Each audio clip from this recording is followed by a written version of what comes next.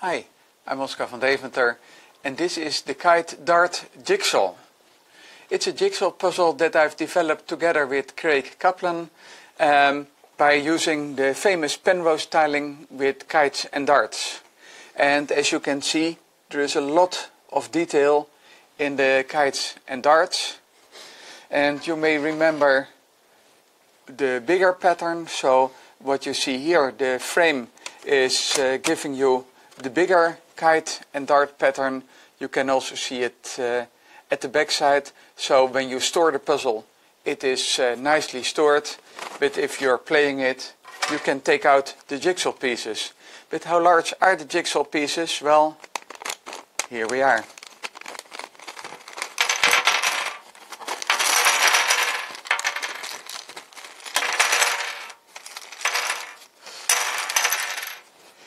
And here we have all the jigsaw puzzle pieces, and they are of two types.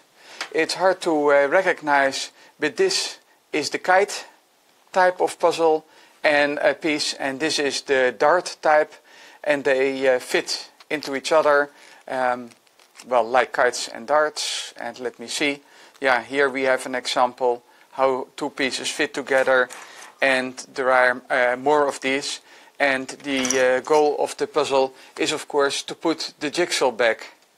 And again, you see that there is pink between the pieces because I ran out of white material, which was my original intention. So, at the first glance, the puzzle looks really difficult because, yeah, all the tiny pieces. But once you understand the concept of the decagon, then it's very easy to find, like, okay, these pieces should go here, and how they correspond to the kite and dart pieces. So here we are, and then we can start the assembly. And I won't do it as a whole, but it shows that okay, we now know that here we need a dart piece, because we have a dart shaped hole, so that is this piece, and surprise surprise, it fits.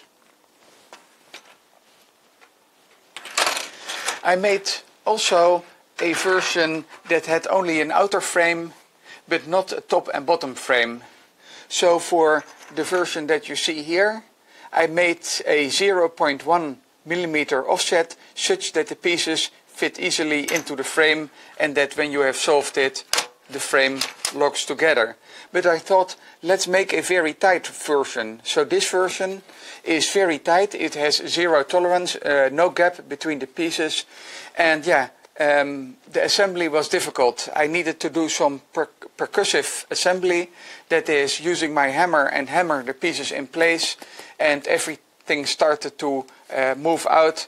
And I'm not going to take this apart because everything will explode. You can really feel the tension, how tight everything is together.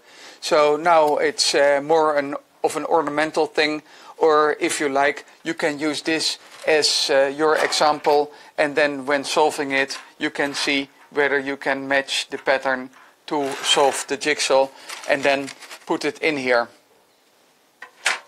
So my question to you is, obviously I consider this a fun puzzle, but would you consider it a fun puzzle to play and solve and to interact with the kites and darts?